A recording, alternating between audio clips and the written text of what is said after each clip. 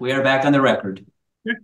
We left Mr. Schaefer. You ready to do your recross of the plaintiff, Mr. Hageman? You're still under oath. Yes, sir. Okay, go ahead, Mr. Schaefer. Chairman, you indicated that you had gone through some co-parenting counseling, and I take it that what you told us that you had a 2.5 hour session with Patricia, and that was it, or was it an ongoing counseling sessions? No, I did not say we had co-parenting counseling. I said that we met with Gianna's counselor, Miss Patricia, specifically to try to work out a plan so Gianna could go on a family vacation with us. Okay, so you have not participated in any co-parenting counseling. No, there's been no co-parenting counseling. Okay, all right. In relation to your statement that when you were in Disney, that Gianna had a 20-minute, a half hour plus conversation with her mother, are you certain of that time? No, I sir. suggest to you, like, what's that? No, sir, I'm not. How long do you remember that being? I would say it was around 20 minutes, 20 minutes to a half hour. If it was 30 seconds or a minute, that's not consistent with your recollection. It was not 30 seconds or a minute. Okay, and you had indicated, well, Leanne didn't respond. Were you monitoring the phone? What were you doing? No, I was not monitoring the phone. Gianna used my phone to send messages to her mom, and Gianna, I mean, I can't testify to what Gianna said, but Gianna said she didn't hear back from her mom. Well, okay, don't tell us what she said. My question is, did you monitor the phone? No, sir, I did not. Do you monitor Gianna's journal or any of her papers at home? Gianna doesn't have a journal. She has her cell phone. There have been a few times that I have looked at Gianna's phone. And in those times, there have been questionable messages from her mom, from Gianna's mom, Leanne, to Gianna. So you do monitor her phone at your home on a regular basis? No, sir, I do not. I believe this has happened 3 times over the course of the last few years. And like I said, each time that I've questioned something and looked into it, I've found questionable responses from Leanne to Gianna. Okay, so what are you doing that for? To check up on Leanne or what? What's the intent? Trying to protect my daughter, making sure that the conversations that Gianna's having are truthful and sure that she has all the information that she needs, or to make sure that she's not being alienated or she's not being manipulated in any way or coached in any way. That Gianna's decisions can to be Gianna's gain decisions alone. And to monitor what she's saying to her mother and what her mother is saying to her. Is No, that what I'm understanding? No, Gianna's free to talk to her mom and free to say whatever she wants to her mom. I've never restricted that in any way, and I will not restrict that in any way. That wasn't my question. My question is that you are checking up on her after the conversation takes place, right? No, I'm checking up. Like I said, I've looked at Gianna's phone a couple times because there have been incidents where Gianna and I have been having a conversation, and the information that she's telling me is not the information that is truthful. So, yes, I did look at Gianna's phone a couple of times. Was Gianna truthful when she said that there were disparaging remarks made to her in your household about her mother? I don't believe that Gianna was being truthful in that. I know there's been an incident where Gianna steadfastly believed that her mom was telling the truth, and both April and myself, and I have text messages to prove it, saying that, no, Gianna, your mom in this instance was not telling the truth. So you called her a liar you called Leanne a liar in front of your daughter. Is that correct? I believe it said that Leanne was not telling the truth. Well, hasn't Gianna come to you in relation to some disputes that she's had with your wife and asked for your support? Has she ever come to you in that regard? I don't understand what you're asking, sir. I'm suggesting to you that Gianna has come to you on a number of occasions, and I'm paraphrasing, and she says, "Hey, Dad, I'm having difficulty with April. Will you support me on this? Can we take care of this problem?" First of all, has Gianna come to you on occasions with that sort of a question? No, she has not.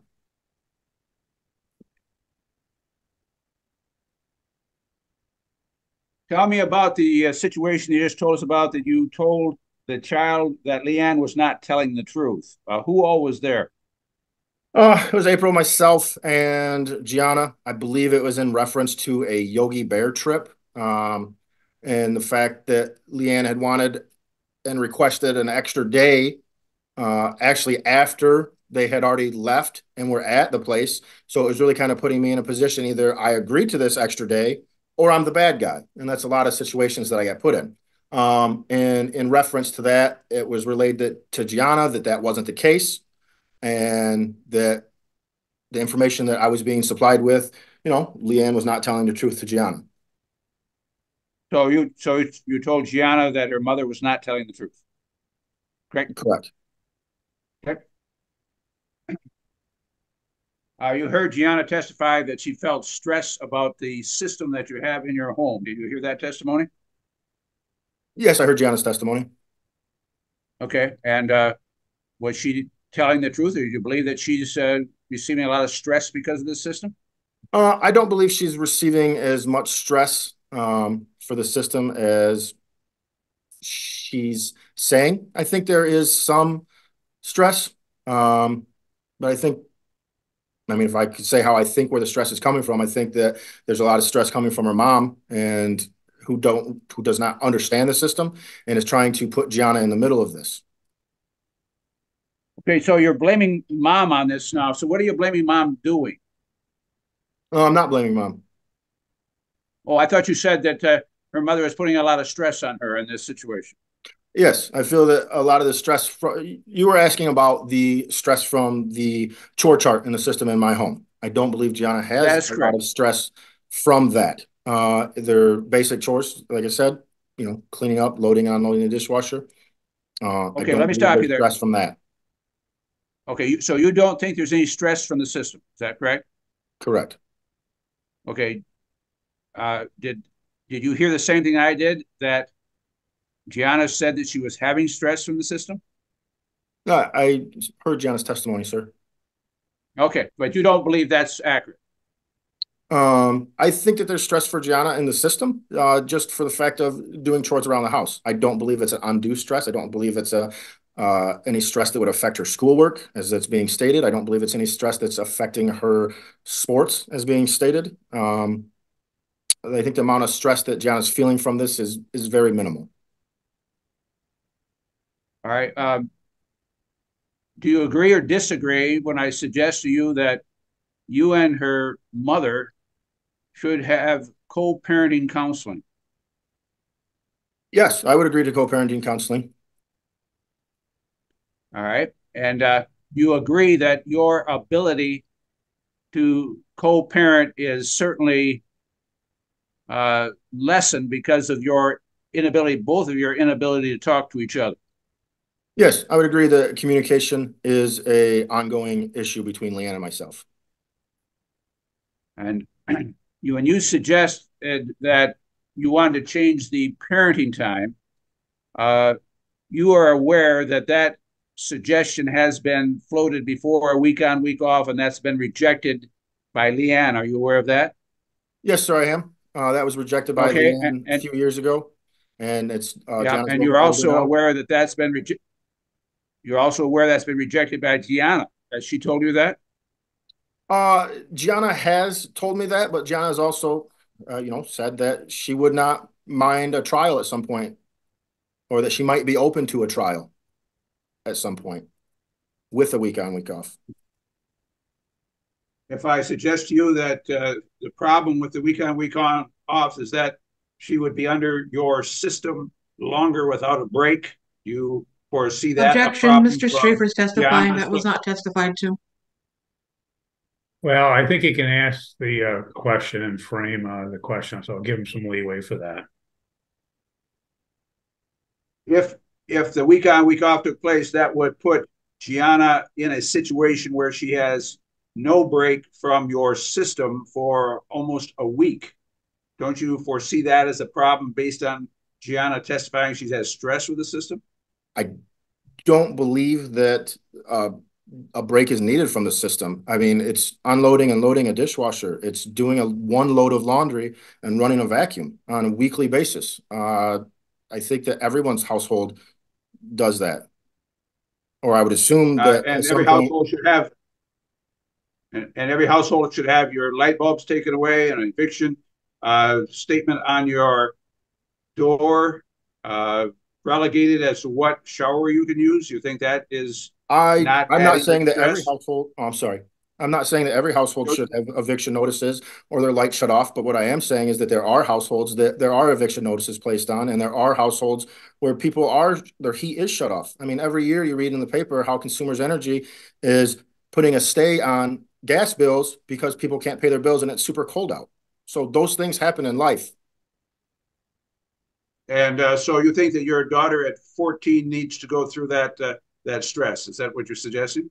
No, I'm not suggesting that she has to go through that stress, and she wouldn't need to go through the stress. Uh, I hate to use the word stress because I don't think it is. But no, I think at 14, I think is a good age to be able to learn responsibility. I think at 14, she should learn the value of a dollar. So when she comes to me and says, "Hey, can I have $20 for V-Bucks 3 times a week?" She understands that, hey, $60, while it doesn't seem like a lot, it takes a lot to get that $60. You had indicated that you had encouraged the relationship between Gianna and her grandmother. Uh, have Grant, you, are you talking about Leanne's mother or my mother? your mother? Yes, I have always had encouraged the relationship with my mother and Gianna. The relationship that I have with my mom has been strained over the last few years, 5 years, um, but I've never let that affect how Gianna's relationship is with her. I know that Gianna goes to lunches with her. I can't honestly tell you the last time that my mom reached out to me and asked for time with Gianna. Um, but I have never said no. The only time I've said no would be if Gianna already had something going on or that we already previously had plans in place. When's the last time you reached out to your mother to make arrangements with Gianna and her? Like I said, it's been a while. I don't have a conversation or a very good relationship with my mother, and I don't reach out to her on a regular basis for that reason. Not only on a regular basis, not at all, correct? No, sir, that would be incorrect. Okay, when's the last time you reached out to your mother? It would have been in September. Tell me the situation. I sent my mom a text message. She answered. And what did the text message say? Hey, you want to get together with Gianna? No, sir, it did not. When's the last time you reached out to your mother concerning Gianna?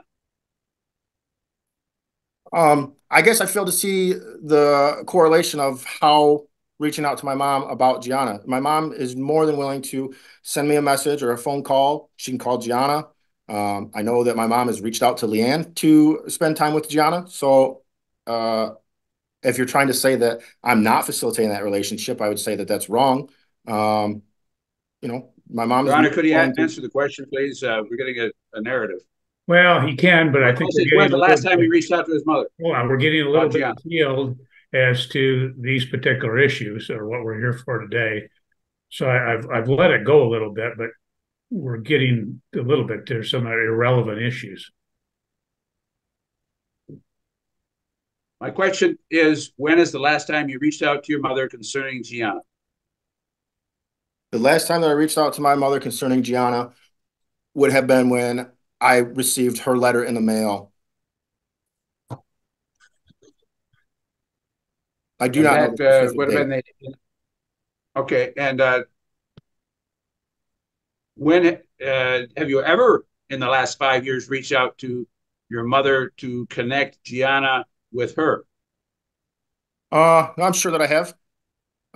Okay. I can't remember everything that's happened in the last 5 years, sir, but I know that we've spent 4th of Julys out at my mom's house. I know that we've had Christmas phone calls. I know that there's been incidents where, we meet with her and her husband for lunches. But I cannot testify to that.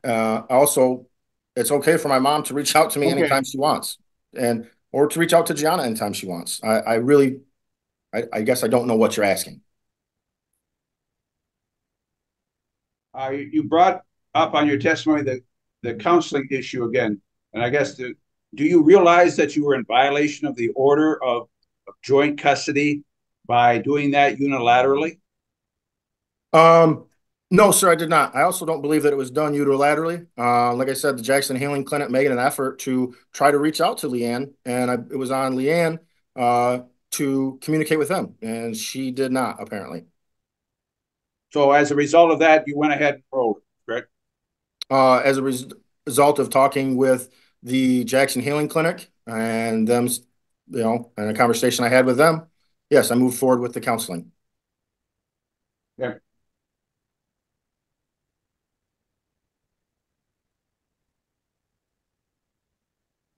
What is the reason that you will not allow Gianna to have the phone that her mother purchased for her? We provide a phone for Gianna in our home, and I don't see a need for her to bring her mother's phone over to my house.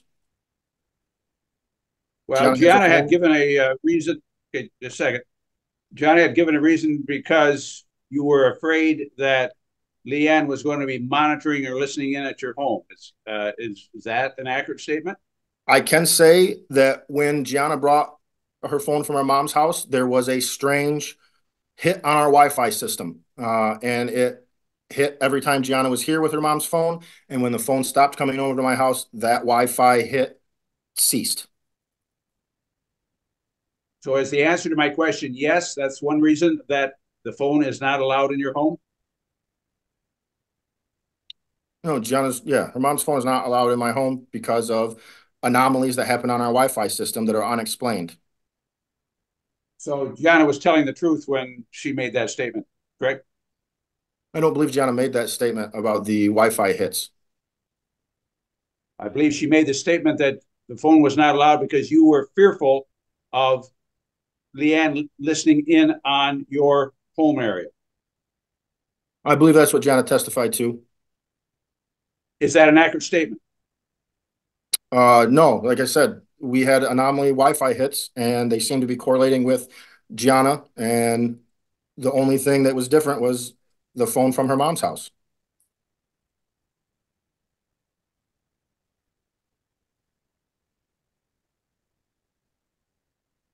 What is the reason then that that phone was not allowed on your trip to Florida? Uh, we wanted to have a family trip. We didn't want to have distractions. We didn't want to have kids sitting and playing on their phones the whole time. We didn't want to have uh, outside distractions. It was a very expensive trip to Walt Disney World and Universal Studios, and we wanted to have a family experience.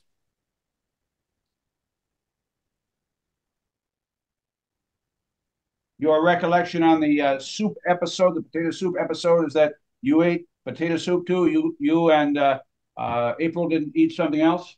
No, we had eaten. I believe we ate potato soup. I can't tell you what I've had for dinner yesterday as opposed to months ago, but there's never been a punishment where Gianna was made to eat something that nobody else ate.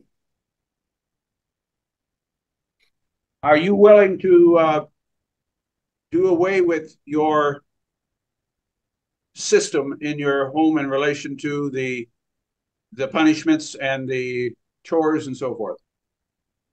Are you asking me that children shouldn't have chores? No, I'm asking if you're willing to do away with the system that you have in effect. Uh, the system has pretty much gone away. They're still required to do chores. They're still required to do the dishes and clean the bathrooms and stuff. They just don't get an allowance for it now. Do they get punishments such as light bulbs being taken and eviction notices? No. So you've changed your system? We stopped paying them allowance to do chores. Now they just continue to do the same chores for no allowance.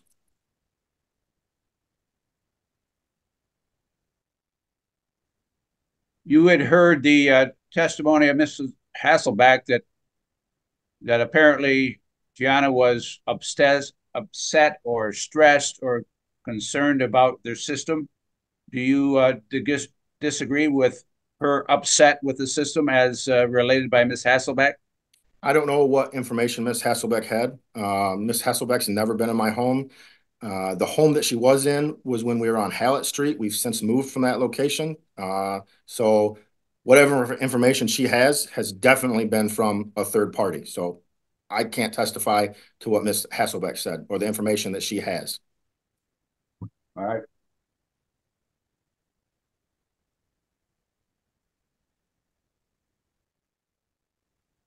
No further question this time, Your Honor. Thank you. Okay. Ms. Reed, any redirect? Yes, Your Honor. James, is the reason you stopped, or one of the reasons you stopped the system is because you were being accused of child abuse? Correct. And do you believe it is child abuse to teach the children a budget? No, I do not. And this particular corrective action of the light bulbs and not using the big shower was one instance, is that correct? That is correct. And it was for one day? That is correct. I have no further questions. Okay. I may follow up on that, Your Honor. If you must. By whom were you accused of being child abuse? I believe the motions that you and Leanne filed equate to child abuse, and I think that's how you guys were trying to word it. So are you referring to this case in the pleadings? Is that what you're referring to? No, sir, I'm referring to the motions that you filed to bring this evidentiary hearing. Are you referring to any other accusations from your mother or anybody else of accusing you of child abuse? No, sir, I'm referring to the motion, like I said, that Leanne filed to bring this evidentiary hearing forth. Okay, thank you. No further questions, Your Honor. Thank you. Thank you. Okay, thank you, Mr. Hageman. That concludes your testimony. Ms. Reed, I see that you have just the plaintiff's spouse as your last witness. Well, Mr. Schaefer's. I don't know. Are we going to take Mr. Schaefer's witness out of order this afternoon and then go with Ms. Hageman? Ms. Reed, is that what your thoughts are? I'm fine either way. Okay. Mr. Schaefer, is that how's that? I guess, Ms. Reed, how long do you think you're going to do with Ms. Hageman? Ms. Hagman should not take long. Okay. Well, is she on? Is she in the waiting room right now? Why don't we take her now and get that done? Okay. James, you want to go get her? Yes. Ms. Hagman, how long have you lived with James? Oh, since 2016, I believe October-ish of 2016. We lived on Hallett Street at the time. They moved in with me.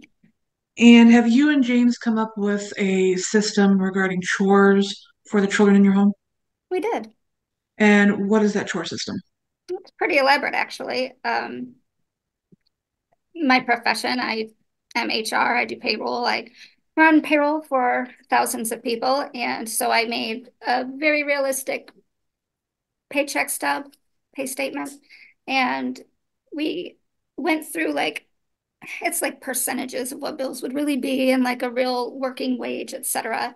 And then deducted bills from there. So they would have a set amount each month, one portion going to a quote 401k, going to their Greenlight card, and then the other portion going again to their Greenlight card, but not as a savings, as a spending account.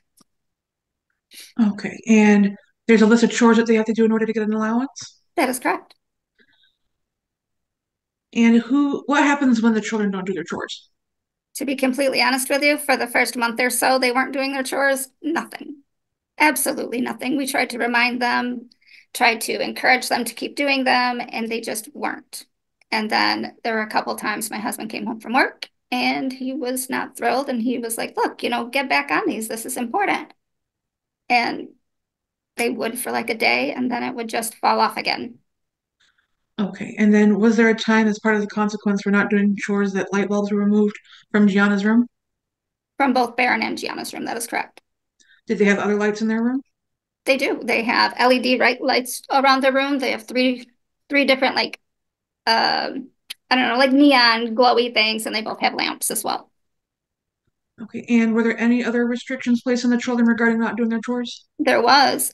So we had closed their bathroom door because it's much larger, and asked them to use the other smaller bathroom off on the other side of the house. And we thought we had the key to the door, but evidently we misplaced it because we had locked it and just closed it like, oh, we'll unlock it. Well, uh, we couldn't find that key, so we had to drill the hole and put a new doorknob on it. And how long were these restrictions about the light bulbs in the shower and that one bathroom in place? A day. It was that night. And the children spent most of their evening out here with us in the living room. Okay. It's been alleged that Gianna's denied the necessities of life. Is that true? It is far from the truth. It's been alleged that she doesn't have the ability to maintain reasonable hygiene in the house. Is that true? Far from the truth. It's also been alleged that she's been forced to eat different meals than the rest of the family. Is that true? That is the only time that's been true is when we have like steaks. She doesn't like meat with bones in it. So she has cooked a completely separate meal, being, well, not the rest of the meal, but the meat. She prefers chicken breast. So we'll grill her some chicken breast or fry her some in a pan or something or bake it, whatever she wants. And that's not part of any sort of punishment or restriction. That's something she's requesting. That's something she's requesting, yes. Okay. Her preference. I don't, she doesn't usually have to ask for that. We just do that because we know that's what she prefers. Okay. Is she ever restricted from the pantry or the kitchen?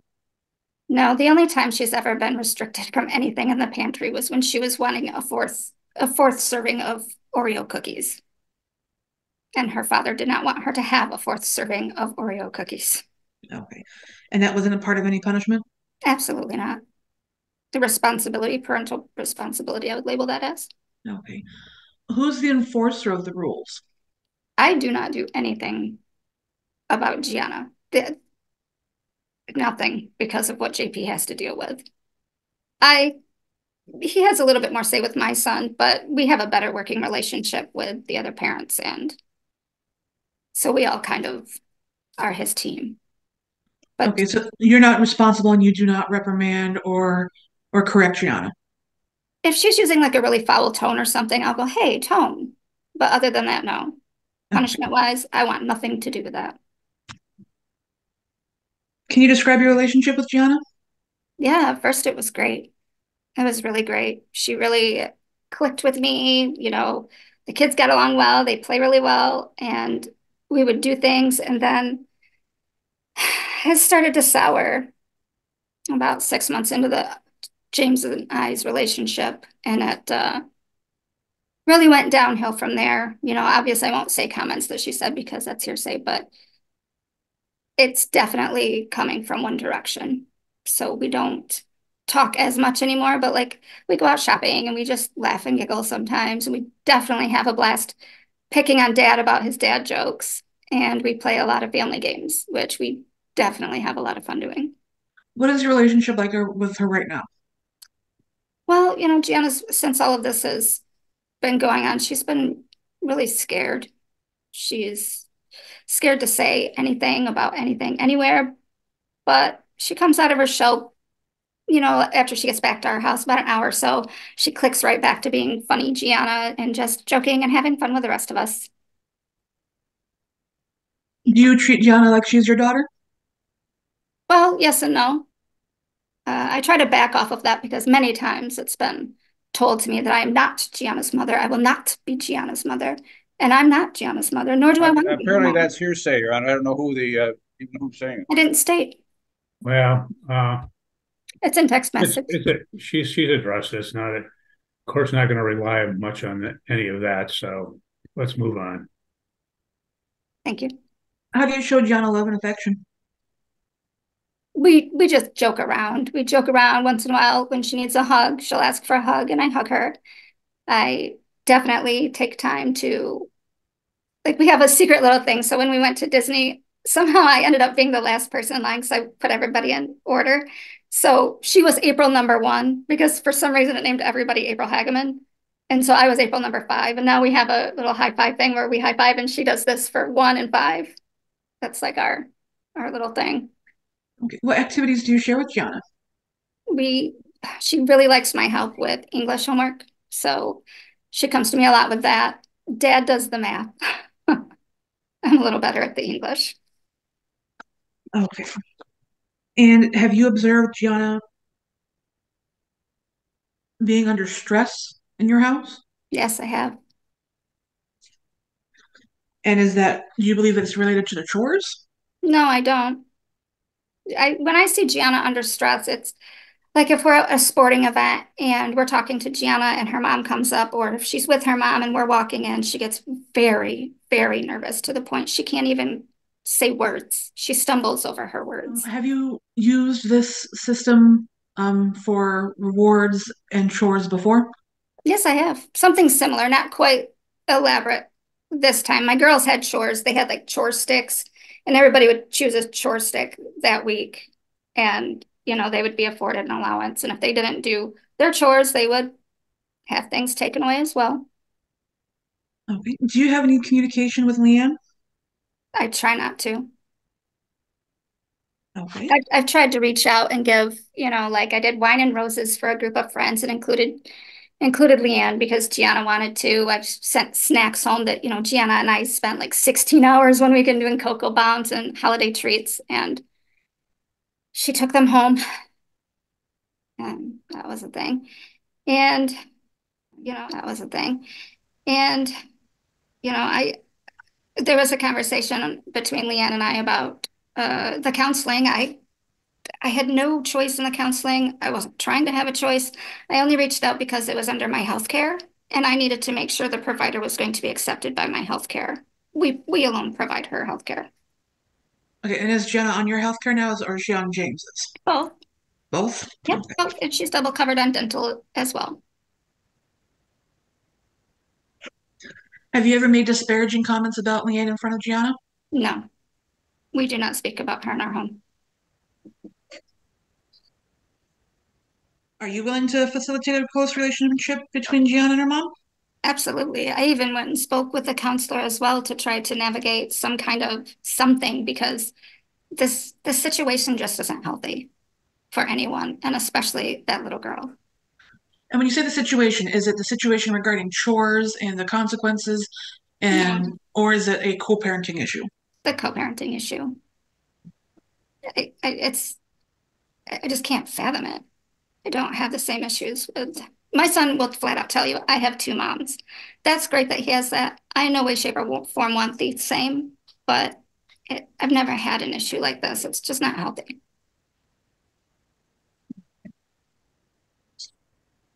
Is your home clean? It's lived in, but it's clean. We vacuum pretty regularly. I have some, we're under construction. We just built a new kitchen. Uh, So we have some things going on there. So we have like a couple boxes of kitchen items out in the living room to the side, but we have a pretty large home, so it doesn't take up space that we would use. Okay. Do you participate in Gianna's extracurricular activities? I do. James and I both actually coached when she was younger, coached basketball at the Spring Arbor Church on that league. She was on that league for quite a few years during elementary school. My son also started playing on that league on the boys team. And so we coached both teams. And we show up. I actually turned down a really nice job offer for quite a bit more money because it wasn't going to be as flexible. So I wanted to make sure I could help Gianna and JP get her back and forth whenever possible. I have a pretty flexible job, but not completely. And were there some issues with getting Gianna back and forth to an optional weightlifting There was. this summer? I believe it was one time. So on pay week, when I'm processing payroll, again, it's for thousands of people. We're international.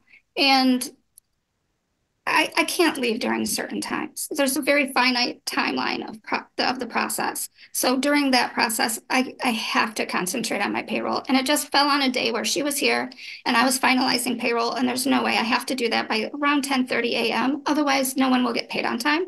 So I could not facilitate getting her there and back during that one. Have you and JP tried to arrange other transportation for this optional summer camp? We have. She's gotten rides with other children's parents as well. Okay. I have no further questions. Okay. Mr. Schaefer? Ms. Hageman, you and Gianna have had conversations, one of which where you had called Leanne a liar to her. Do you recall that event? That's not true. You don't recall calling Leanne a liar to Gianna? I don't recall lies. No, I don't, because it did not happen. So I cannot therefore recall it. Okay. And have you called Gianna disrespectful? I don't believe so. Have you monitored and read her diary? Absolutely not. I don't go in that child's room because it's pretty gross. Have you? Are you saying that you have or have not seen stress with Gianna in your home in 23, excuse me? I've seen her be stressed about things not related to chores. Okay, so you don't think your system has caused stress to her? I think when someone's being alienated or manipulated, that they probably get stressed about things that they normally wouldn't be stressed about. So you're absolutely convinced this is all manipulation. This is not something that Gianna is suffering from in your home. Is that what I hear from you? Sir, I'm giving you my opinion. I can't say in a definite way. And you apparently have no I'm not relationship Gianna. with. You apparently have no relationship with Leanne. You don't talk to her. Her name is not mentioned in your house, you said. Is that accurate? Not often, like if it's like, hey, your mom will be here to pick you up a certain time or things like that, but we don't disparage her. We do not disparage her at all. What do you encourage her with Gianna? We tell her we want her to have a good relationship with her mom. We hope the best for her mom. What is your opinion as to why Gianna's phone that's supplied by her mother is not allowed in your house? I don't really have an opinion about that. Let's back it up then. Is the phone that Leanne provides for Gianna allowed in your house? I don't make those rules for Gianna. I've told you I'm not the enforcer of Gianna's rules, sir.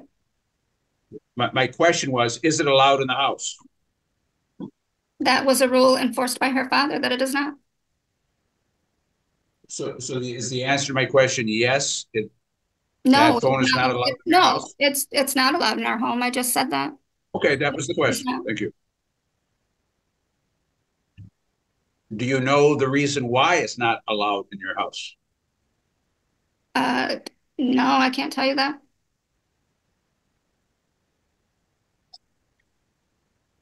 I mean, we've discussed things, my husband and I, but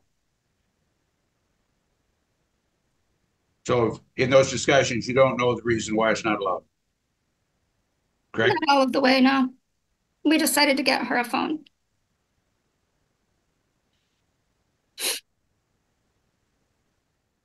No further questions, Your Honor. Okay, thank you. Anything else, Ms. Reed? No, Your Honor. Okay. Ms. Hageman, thank you for your testimony, your excuse. You have a wonderful day. Thank you, you as well. Why don't we do this? Why don't we take a recess at this point for noon and come back? You have someone coming in at 1:15, Mr. Schaefer?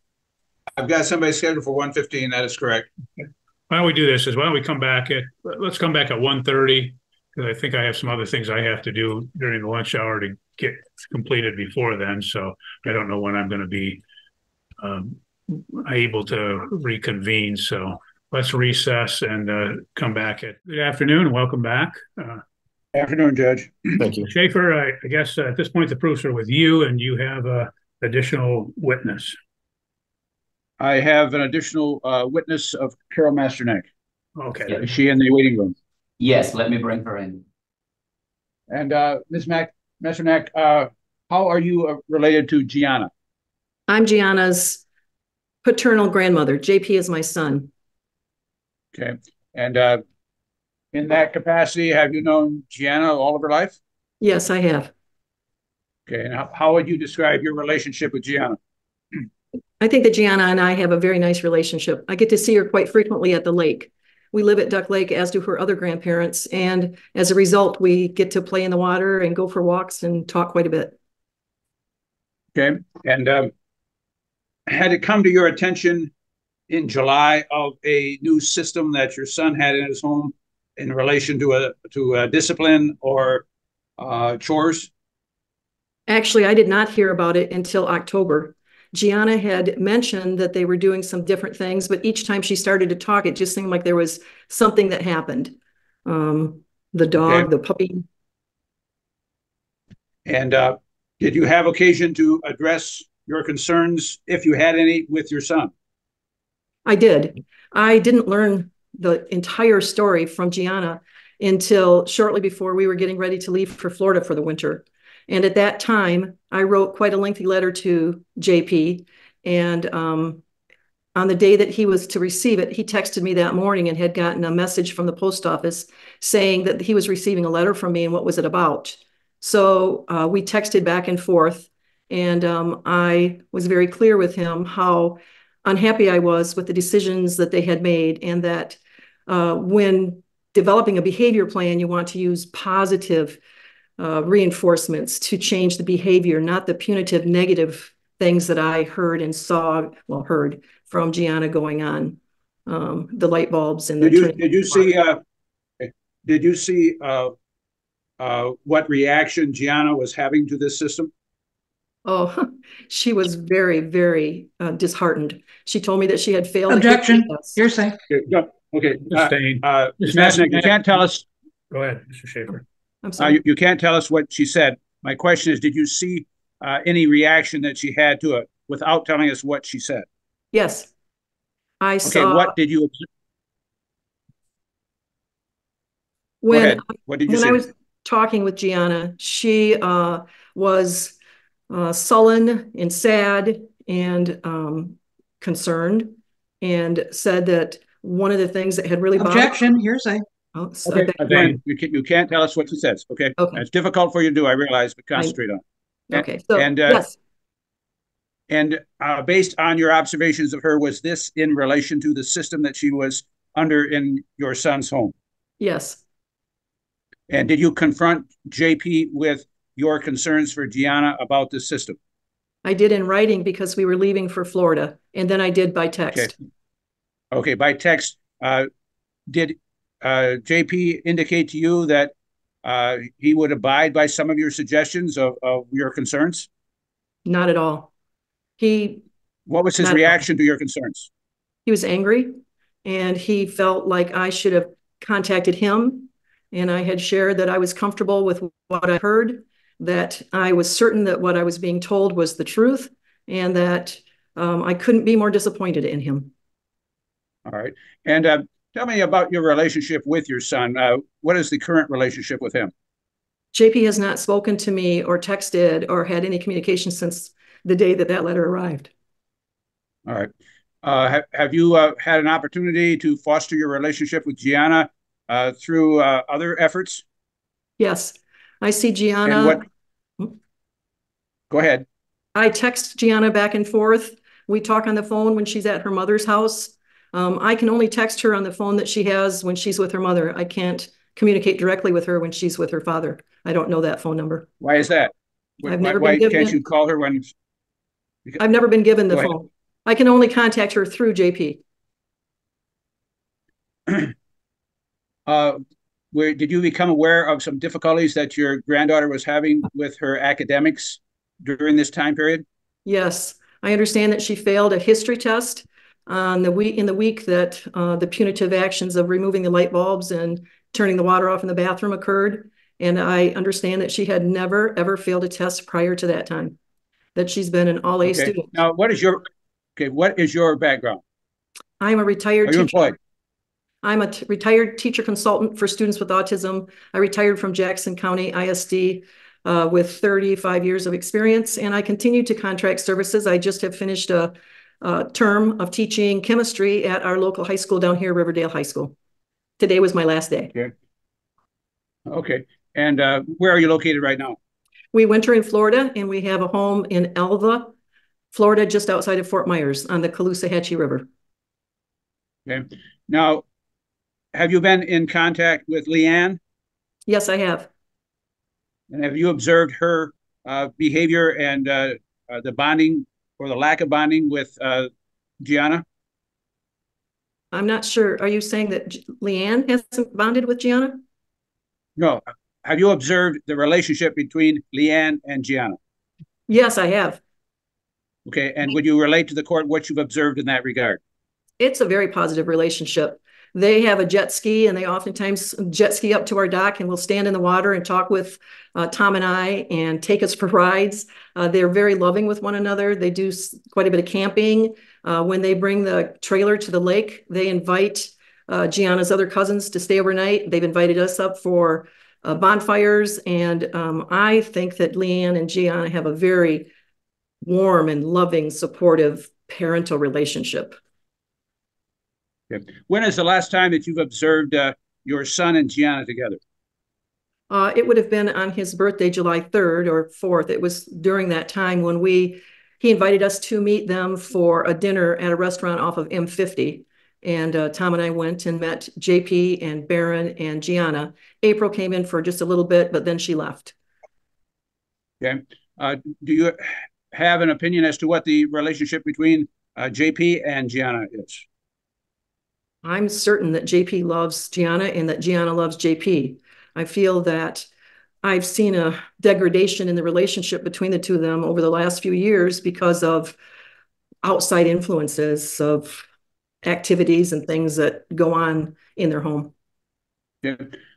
From a grandmother standpoint and from your experience as a teacher, are you concerned about Gianna's emotional affect, if you will, since this system has been put into effect? I'm absolutely concerned about her emotional well-being. And that was a point that I brought out in the letter, both to JP in the letter and in texting, that I felt that there was emotional and psychological damage being done, and that because of the way that they have talked about her mother in front of her, that she doesn't. Objection, Your Honor. We don't have foundation for any of this testimony. Okay. Well, if you can lay a foundation, have you talked to Gianna about what may have been said about Leanne to her by her father? Oh, yes, she was heartbroken. And when I wrote the letter to JP, I had asked him to please not talk bad about Leanne in front of Gianna, that it's damaging and that she doesn't know where she stands. She loves you both. Okay. The hearing today is in relation to custody and where Gianna should spend most of her time. As a grandmother, and based on your experience, do you have an opinion as to what would be in her best interest? Yes, I do. And what is that? I feel that Gianna isn't getting the support academically and with her sports and her friends within the home of her dad because of extenuating circumstances. And I think that she would be much better off in her own bedroom, in her house with her mother, where she feels supported and loved and secure. No further questions, Your Honor. Thank you. Ms. Reed, any cross-examination? Yes. Ma'am, have you been to JP's home? I have been to JP's home. When was the last time you were there? The last time I was there, do you want me to give details of the date? You kind of broke up there. What was that? Do you want me to give the details of that or just the date? When were you last there, the date? It was Easter several years ago, 3, maybe 4. So you have not observed what happens inside of JP's home? I've also been in the driveway dropping off and picking up things. And they have been at our home when his sister is in town from New Mexico. And I have observed things. I was at the train station when they came in from Chicago together. Yes, but you have not observed JP parenting Gianna in his own home. Yes, I have not since that date. Okay. Did you send a text message to Miss Hagman that says, no, that she did? Could you clarify which Miss Hagman? We have 2 of them. Leanne Hagman? Okay, thank you. That says, know that she did nothing wrong, know that no matter what she says, it won't be right, know that she must utter the words, quote, I want to live at mom's house, and know that when answering parents' questions, she does not have to tell all.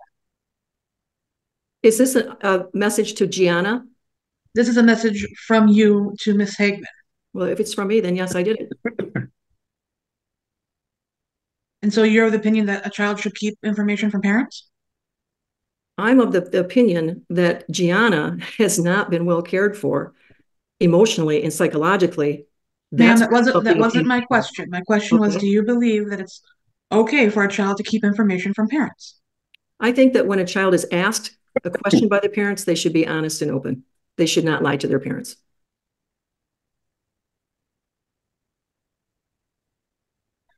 And you did not contact JP regarding your concerns to verify what the allegations were? I did contact JP.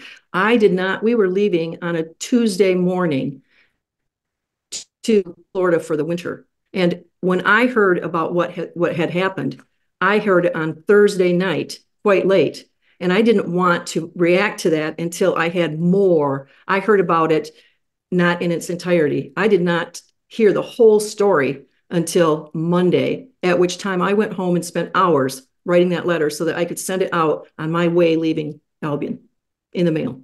If it were so distressing and so concerning, why didn't you call him instead of writing a letter?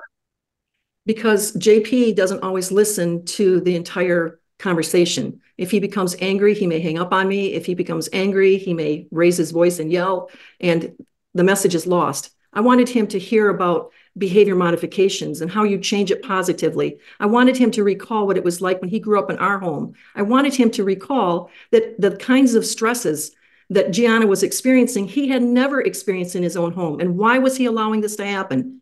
I wanted him to hear it all. And he was so enraged by the letter that he sent it back, return to sender.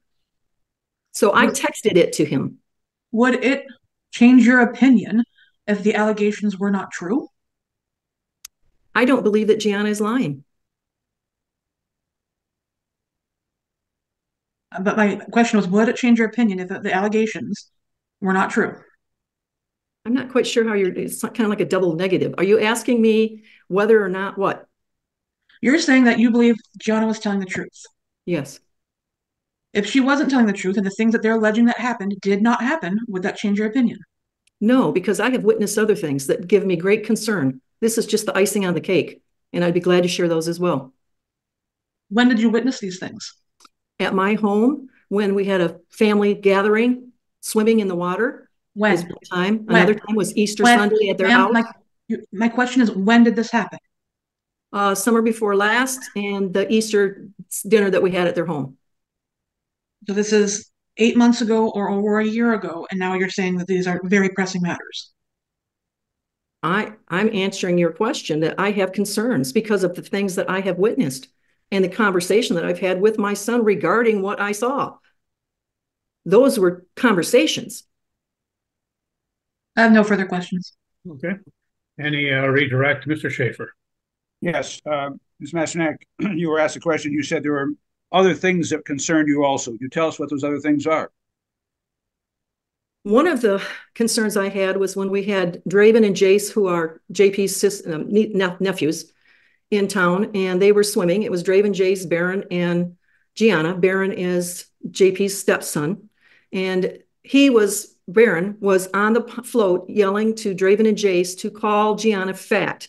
Look, she's so fat, she looks like she's pregnant. Tell her she's pregnant. Tell her she's pregnant. I stopped, walked over to him and said, we don't talk like that. If you say that again, you will sit on the dock. He pouted, walked over to his mom, and I thought I should tell JP what I said. I walked up to JP. We were both standing in the water, JP and I said, JP, this is what happened. And I told him what Baron said. And he said, oh, Mom, they're just being kids. I said, that is unacceptable behavior. We do not talk like that. We do not gang up on adolescent girls and body shame them, period. Not acceptable. And JP walked away. Another time was Easter Sunday. Matters that... I'm sorry, go ahead. Okay, go ahead. Yep. Another thing that I witnessed was Easter Sunday when they had invited us for dinner. And we had all had a very nice dinner at their home. And Leanne drove into the driveway to pick up Gianna. She knocked on the door. Their dog, Stormy, started barking and running to the door. JP took the dog and went down the hallway, and all of us were still seated. And someone at the table said, let her in. Objection, hearsay. Okay, so Sustained. Not for the truth of the matter, Your Honor. Just get point A to point B. Okay, well, I'll let it in. Go ahead. So I got up and walked to the door, and Leanne was at the door. Leanne greeted me with a hug, as she always does, and and there were things in her car that she had brought that belonged to us and JP's family.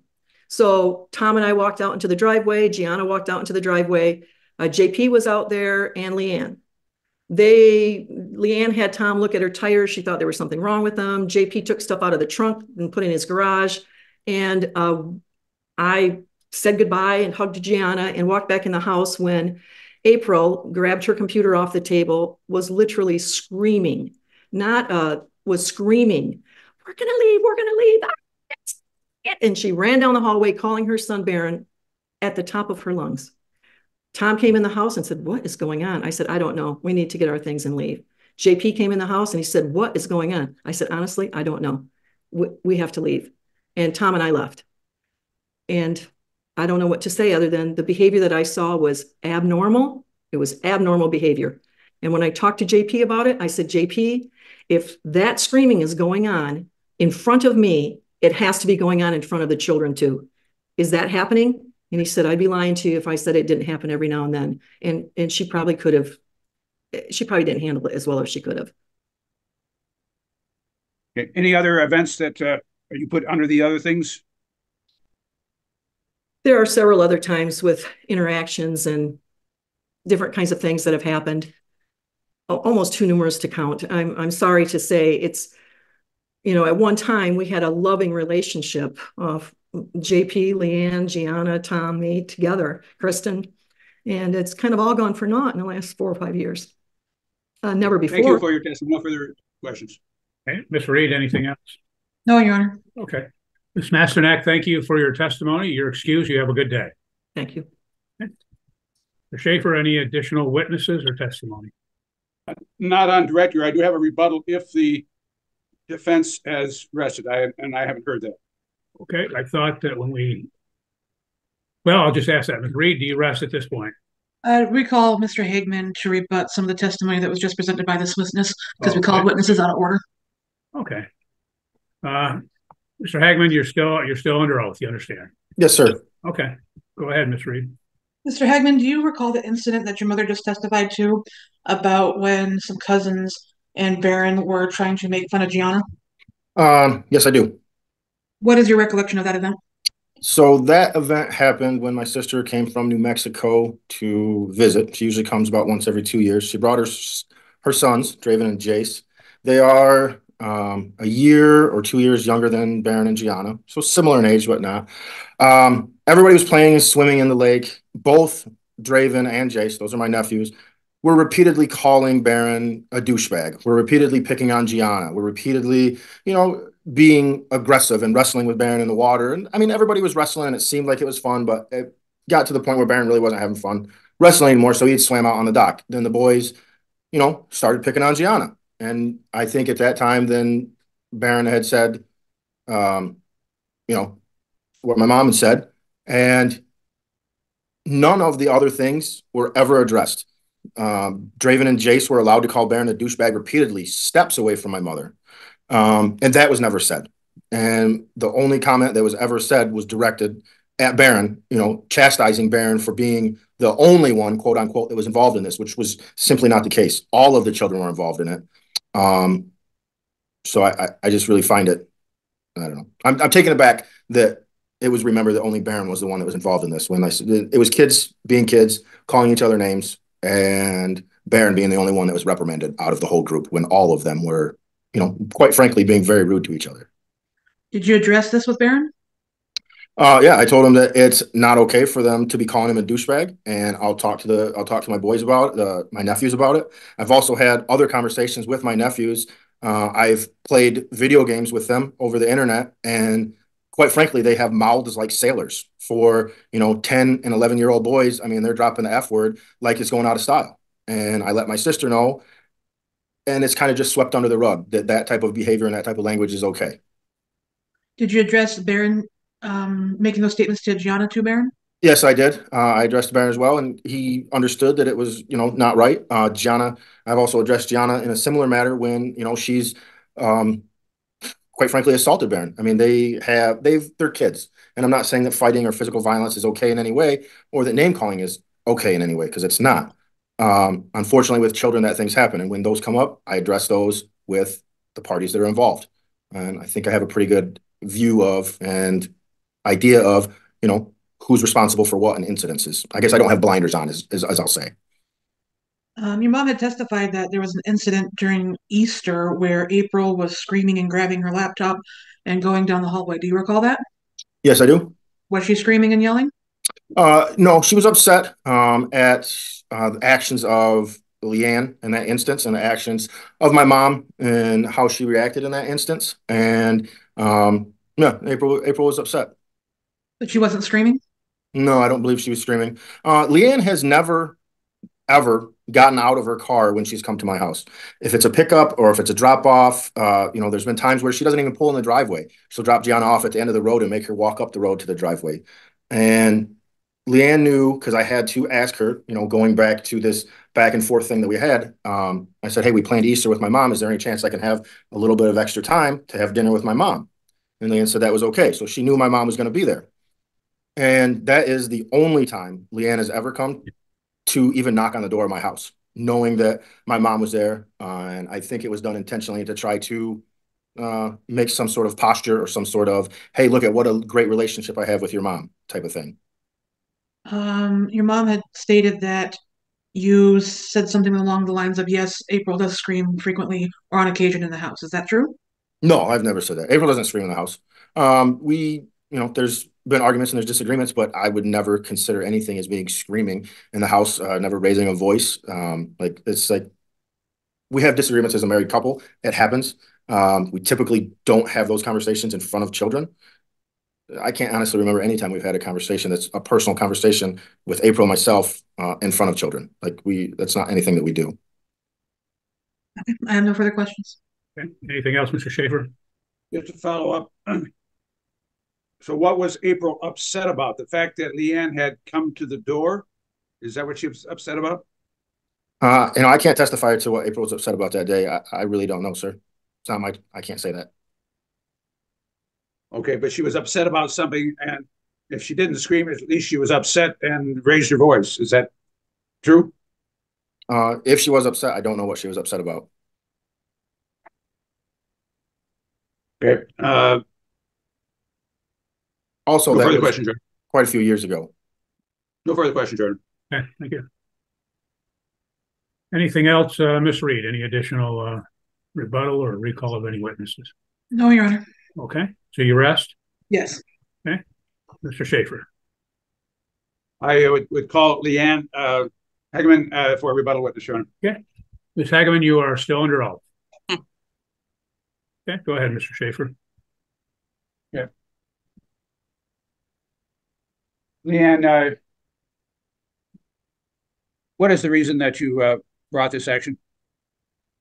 Because I'm worried about Gianna's emotional well-being, and that I'm afraid that what's going on right now is going to be detrimental to her mental health for the rest of her life, and the way that she handles relationships with her own children, with their grandchildren, or with her grandchildren, and with every relationship she's going to have for the rest of her life. I think this is huge, and she's very timid right now. She's not forthcoming with me about everything because she's afraid of repercussions when she goes back there, because she knows I'm going to stick up for her. So there's a lot of things I really don't even know yet that have happened there. And I'm very, very concerned that from day one of the main things I wanted her to learn was manners. And I'm afraid that I've made her a little bit too soft. And I feel like I've made her so soft that she doesn't have a backbone, and that with the additional things that are going on over there, she's been made to feel guilty many times. She's very timid. She doesn't have a voice there. And I believe that she doesn't feel that she can reach out to people and express her own desires or her own. She feels like she needs to do for everyone else, and I don't want that for her. Throughout her entire life, she's going to have to advocate for herself, and I want her to learn to do that now. Okay. We had heard some testimony from JP that he thought a week on, week off would be something that he would recommend. Has that subject matter come up with you before? Many times for years now.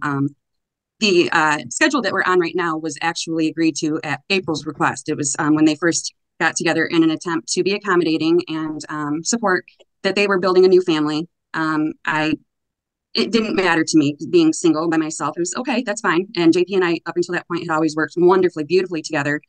She never missed out on anything with either one of us. So I thought, yeah, absolutely, we can do that.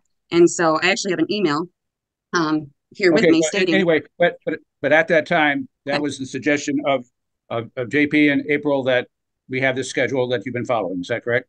Yes, it was the same schedule that Baron was on. And at the time, April stated that she didn't think that it was right for a mother to be without her child for 5 days at a time.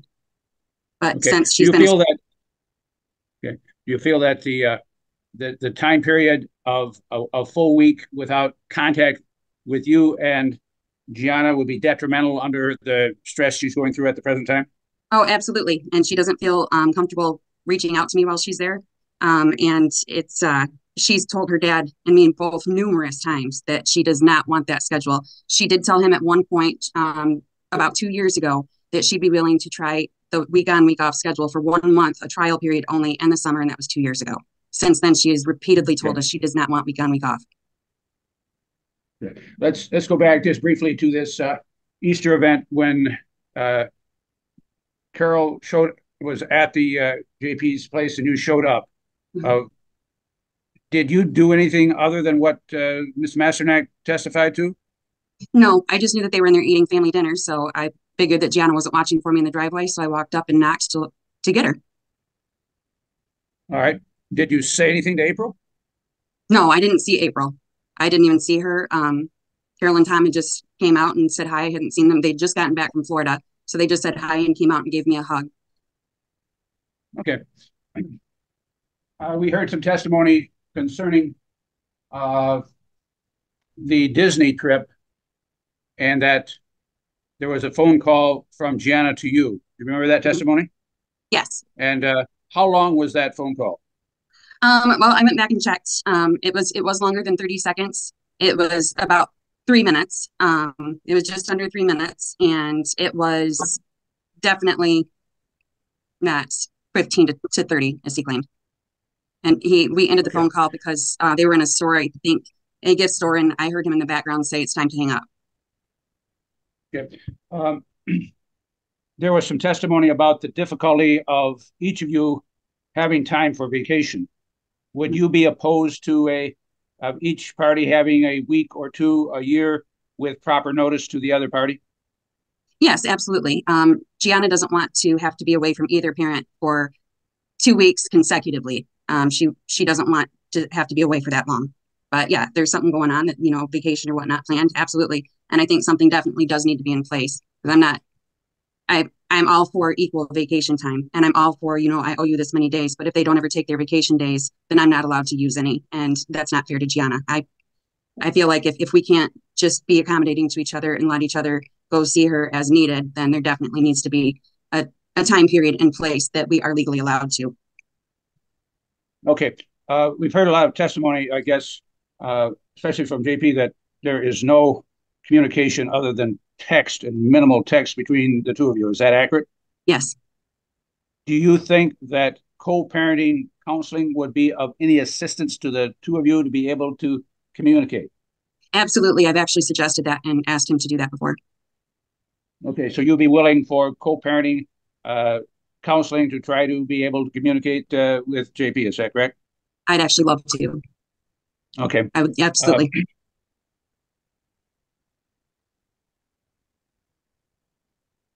Have you come up with any other remedy to the concern that you have to the emotional and stress that Gianna's going through at the present time, other than the change of custody? I think if I heard you right, I have concerns about, when she wants to be in sports camps and things like that. And when she's wants to do the same thing as the rest of her peers on her basketball and volleyball teams are doing, optional things, that she has the opportunity to go. And since they will not allow me to take her, it's really complete isolation on their part when they are with her, or when they do not want me to have any kind of say in what happens at all in their time. I do think that for her to be able to participate in these things and participate regularly, that it would be way more beneficial to have her with me so I can get her back and forth, and I fully support that. I think that's a concern. I want.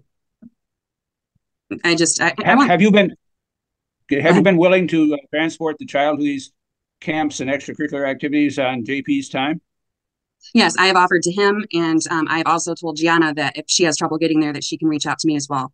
JP has not allowed that. It's his time. I'm not allowed to see her. Okay, no further questions, Your Honor. Thank you. Ms. Reed, any cross? Yes. During this Disney trip, Gianna was allowed to text you through JP's phone. Is that correct? Yes, JP's phone only. All the other kids in the car had a phone. And you sent JP a text message during that trip that said, "Just to be clear, I never consented to this or said it was okay. I'm only trying to be civil. Thank you for letting her text me through your phone. For the remainder of your vacation, I'd like to hear from her through her own phone that I pay for so that she can actually talk to me free without being monitored. Responses through your phone." You said something like that? Yes, and the reason that I said the about that I never consented was the text was kind of cherry picked. Previously, he had never. I'd asked him when they were coming home. I didn't even know when they were returning. He didn't communicate that with me until the morning that they came home, and that was an attempt to try to get him to tell me when they were coming home and at what time, so I knew when to expect her back. And I also I used the opportunity, to be very honest, I used the opportunity for me to basically have the leverage of them wanting to take her on vacation. I fully intended to let her go the whole time, but I used the leverage at her therapist's recommendation to get him to sit down with the therapist so that the two of us could work together to try to come up with a vacation schedule. And very honestly, I wanted it just him and I, mom and dad, without the influence of April. And I wanted to be able to facilitate that and get a working agreement going. And like you said, it was 2.5 hours of just ended up just being a battle, and we got absolutely nowhere. So no, I never actually did consent to this trip to him. Gianna knew well in advance that you're going to be able to go. This is why I'm doing this. I'm trying to get a schedule, so you don't have to miss vacations with either family. And then so that's what I was referring to when I said I never consented to this trip. So you let Gianna know that she was going to be able to go, but you were continuing to lead James to believe that it was going to be an issue. James told me that he had planned the trip a year prior. He had told the administrators at the school, and he told all of her basketball coaches months prior. I was only notified maybe four weeks prior, and I was told. I was not asked. And yeah, I think that answers your question. Okay. And you had testified that this alternating days changing schedule was created because April requested it. Mm-hmm. Is this schedule in your order, in your judgment of divorce? No, it's not. And I also agree it's very inconvenient, but it's what Gianna's told me that she wants. She doesn't want to be over there for more than 2 or 3 days at a time. I have no further questions. Okay. Thank you, Ms. Hagman. Any additional witnesses, Mr. Schaefer? No additional witnesses. You rest? I rest. Okay. Anything else you have, Ms. Reed? No, Your Honor. Okay, thank you. That looks like that concludes the testimony in this matter, so we'll go to any closing arguments. Mr. Schaefer. Yes, Your Honor. This hearing went quicker than I anticipated, but I think it is clear that whatever was going on or whatever is going on in plaintiff father's home concerning this so-called system, it is flawed at best. It has at least a negative reaction from the child. And shame on the system being put into effect for a child that's a straight-A student, an athlete, and then going through some sort of machinations where you've got to pay for your room and your shower and your whatever it might be.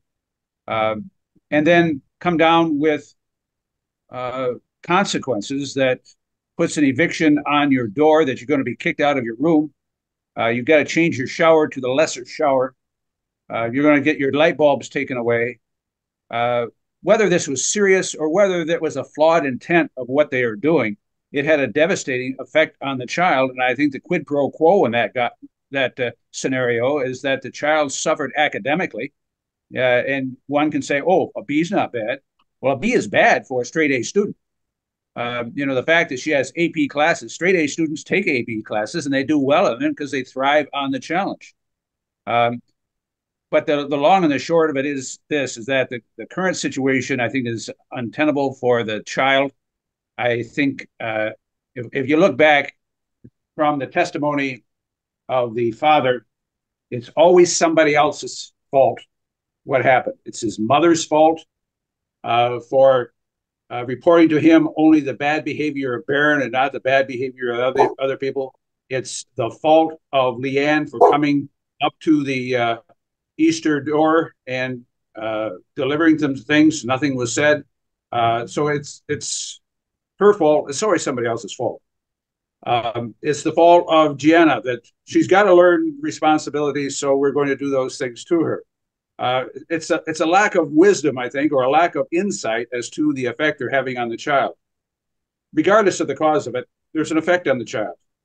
And I would respectfully ask the court to give credence for whatever the recommendation or what the child wants, where the child wants to be, and the reasonable reasons that she gave for that in the in-camera hearing with yourself. She's not a stupid child. She is a 14-year-old who does well. I think she has a grasp of her parents' animosity to each other or inability to communicate, which is sad at best. And perhaps some ordered co-parenting counseling may be a challenge for the counselor, but I certainly would think for the benefit of the child that would make some sense at this point in time. We have a lot of demands that the father has made as to when he's going someplace, and he took it upon himself, contrary to the joint custody, physical custody order, of putting the child into counseling without the consent of the other parent. That's verboten. And if they can't agree, the requirement is go back to the court and get it ordered, not to sui sponte, go ahead and enroll the child in counseling. That aside, I just think is support of everything is somebody else's problem. We can take care of it. The father has apparently ostracized himself from his own family, and the reason the grandmother, Miss Masternack, has a relationship with Gianna is because of Leanne, that she is fostering that. And I think that is a positive for my client, of the attitude that she has taken, that these grandparent relationships for a 14-year-old is important. It's important on both sides. It should be fostered. It should not be, it should not be kept away from their grandparents because of whatever problems the parents are having.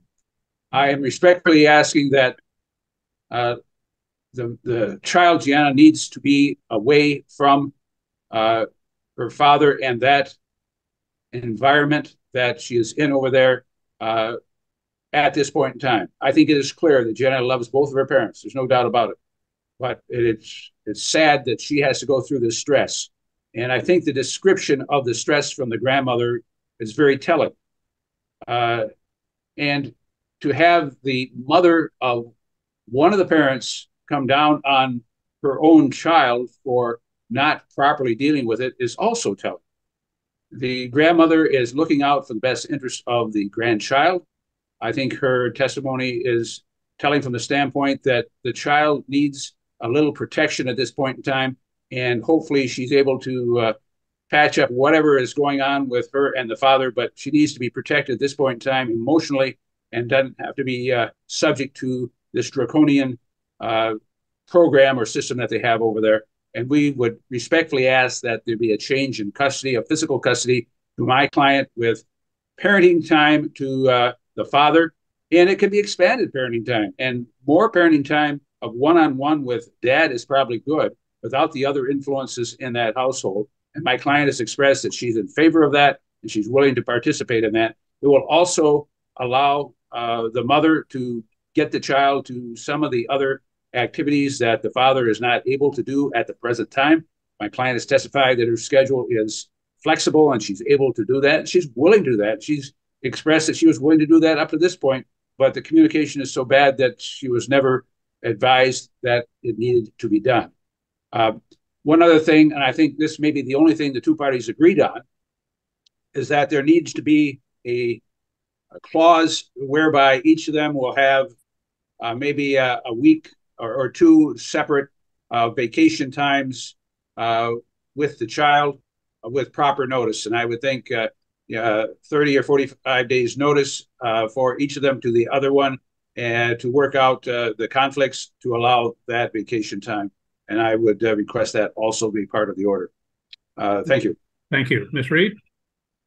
First off, Your Honor, this is a request to change custody, and so the first determination that the court's required to make is to see where the established custodial environment is. And our position at the current time, the established custodial environment is with both parties. My client testified that Gianna comes to him for guidance. They have a relationship. He provides for her needs of daily living, and I believe that mom does as well. So as an established custodial environment is with both parties, and it's my opinion, and I do believe that the request would change that established custodial environment. Mom has to prove by clear and convincing evidence that this is in the best interest of the child. And I don't think she comes close to doing that. Going to the motion that brought us into the court today, 99% of the allegations in that motion are not true. The one that is true is that the light bulbs were removed from her home. Is it unconventional? Is it a little unusual? Sure. It's essentially the same thing as saying there's a lights out period time. Lights out period time was for 5 hours on one evening. The rest of the allegations aren't true. It was alleged that Gianna was being denied the necessities of life. That wasn't true. Gianna testified that that wasn't true. It was alleged in this motion that she was deprived of certain foods and meals. That's not true, and she testified that wasn't true. It was alleged that she does not have the ability to maintain her reasonable hygiene. That's not true. She had access to other bathrooms. She did not get to use the big bathroom because she didn't do her chores and clean it, which is a reasonable consequence for not doing minimal chores. It was alleged that she's being restricted from eating supplies. That's not true.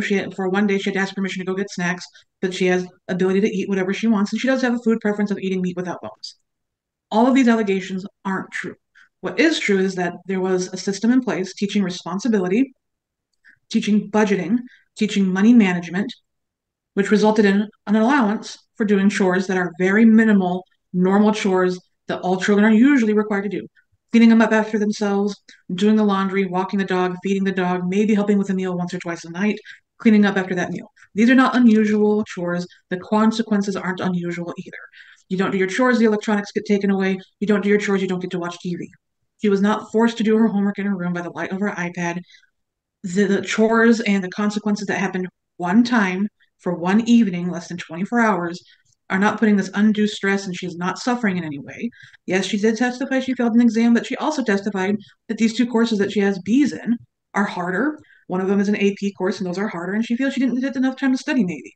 And she has ability to study at both parents' house. These parents are having communication issues. They're having co-parenting issues. A change in custody is not appropriate, not in the best interest of this child. Co-parenting counseling is appropriate. If we're having issues selecting the counselor and communication regarding counseling, maybe we need to use a Talking Parents and Our Family Wizard app to put it on the calendars when these appointments are, so we can have coverage for transportation issues to say, so-and-so is working on this day, can you take her to this event? And so we know when these counseling appointments are, and if we can't agree on a counselor, I believe these two, maybe James needs to propose two counselors, Leanne needs to propose two counselors, and then they can pick one, because it appears that Gianna's okay with changing a counselor and she's had minimal appointments. And I believe that JP would be agreeable to that, and that they would use a co-parenting counseling as a method to work through these issues. And I would agree that we do need to do something with the vacation period, because having a fight regarding every vacation and putting all that stress, yes, Gianna's going to feel that stress because she wants to go on all these vacations and experience everything. And if mom and dad can't agree on that, sometimes that spills over to the child, and that's not appropriate. So we would agree, yes, co-parenting counseling, yes, let's modify something so everyone can take vacations. Our position is that it would be best to alleviate some of the stress of going back and forth and this constant changing for a 14-year-old. Week on, week off might be a little more appropriate to change some of that constant dad's house, mom's house, dad's house, mom's house, so she has time to spend with everybody. Change the counselor to everyone that someone's agreeable on and that Gianna's agreeable on, that's covered under JP and April's insurance. But a change in custody and a drastic reduction of parenting time is not appropriate for what's going on. So we're requesting that their motion be denied. Thank you. Mr. Schaefer, anything else? Yeah, just briefly, Your Honor, in response to the custodial environment, I agree with the analysis. That's the requirement. But I am suggesting to the court that the the effect of what is going on. First of all, what has been set into place is a strange situation, is a strange system. And whether or not it started out to be a teaching tool is not the issue. The fact is that they have implemented eviction. They have implemented taking away lights. They have implemented changing showers. They have implemented so many of the things and not having access without the pantry without permission. And it has had a substantial effect on the child. And that is what is compelling. That is what is clear and convincing. There needs to be a change to that. Otherwise, this child is going to be harmed for some period of time. My client acted on this expeditiously for that very reason, that she wanted to nip this in the bud, that this not continue on. And apparently it helped in that regard that we heard from the father that many of these things are not in effect anymore. So that is a positive that we've got at this point in time. But I think there needs to be adjustment in the custody with maybe some extended parenting time of the father until that can be brought back. It's a little disheartening, the testimony and the attitude of the father in this matter, that I don't think he recognizes the detriment to the child. And that is a little bit scary. If he doesn't recognize it, he's not going to be able to legitimately try to rectify the problem. Thank you. Okay, thank you. Well, in this matter, obviously, we're confronted with some difficult issues. Court will state that as I heard the testimony of the parties, clearly the relationship of the parties is abysmal, and I believe that spills over to Gianna. And I would say that based on what I'd heard, that both of the parties have engaged in some adversarial conduct that has caused stress to Gianna, based on whether they've handled things, not handled things, or, again, use example is the petition in this matter. The petition does allege substantial amount of conduct in this matter, which was not borne out by the testimony in this case. I look at it and say, well, what happened is the plaintiff attempted to teach children, not just Gianna, but Barron as well, to have responsibility. They're 14 years of age. And he said, hey, in a few more years, they're going to be out in college. They're going to have all these responsibilities. And they, again, are going to be able to have to handle paying bills and paying taxes and all of these types of things. He and his wife devised a system. I'm obviously not going to say it's a foolproof system in this matter. And again, court would note that at one point when the testimony was, I think, of April Hageman or Mr. Hageman in this case, that again, I think it was April Hageman said, well, the kids didn't do too well for the first month or two when we implemented this. So we had to get a little stricter as to what we were going to do and to, again, implement this particular system. And so at that point, there was, again, in the courts not minimizing this, but there was one night where Gianna and Barron had to use another bathroom because the bathroom that they would normally use, they weren't cleaning. And also that, again, what they did is they took out the light bulbs from Gianna's room, which the court does recognize as quite bizarre in this particular matter. And but again, that was for one night. And again, it has not happened at any other time. That again, during this particular time, Gianna, she had total use of this other bathroom for the one night. She had total use of the rest of the house that had lights, etc. And the court finds, based upon the testimony, although, as I said, this was odd conduct, she was not denied any of the necessities of life. There was one time where it was argued, well, she was denied normal food. Well, Mr. Hagman testified that, hey, the night before I had made too much potato soup, and we had that again, the leftovers, and we all ate that. So that's not denying her any necessities. Oftentimes happen with kids. Gianna states she doesn't really like potato soup, apparently, but she had food like everybody else did. She wasn't picked on. She wasn't singled out. Neither of the kids were, because the parents had the potato soup as well. And unfortunately, that does happen in the family where some kids that do not like a particular food choice, but they eat it in this particular matter. I would note, as I said, because of the very contentious relationship of the parties, it's clear that they need co-parent counseling. They both have acknowledged that and acknowledged that their relationship is not good at this particular time. So the court is going to order co-parent counseling for the parties. And if, the counselor wants to pull in the children, that's fine as well, or the child, Gianna. If the counselor wants to pull in April as well, then the court would state that that's appropriate as well to get everybody on the same page. If we can, court will give the parties 30 days to come up with the name of a counselor. They can each exchange those names. Court would only order that, whoever they recommend, that would be someone that would be within Mr. Hageman or April Hageman's networks of providers for those types of services. So you have to make sure that is covered in this particular matter. And then the party should engage as quickly as possible after that to get a counselor. Again, if they're not involved, as I'm going to talk about the counseling for Gianna, if you cannot arrive at an agreement as to the counselor, then you bring the matter back to the court. I would state in this matter that Mr. Hageman, when you pick the counselor out for Gianna, I'm not going to state that effectively you violated the order. Maybe you violated the letter of the order, because it states that you will engage in and participate in making those important decisions.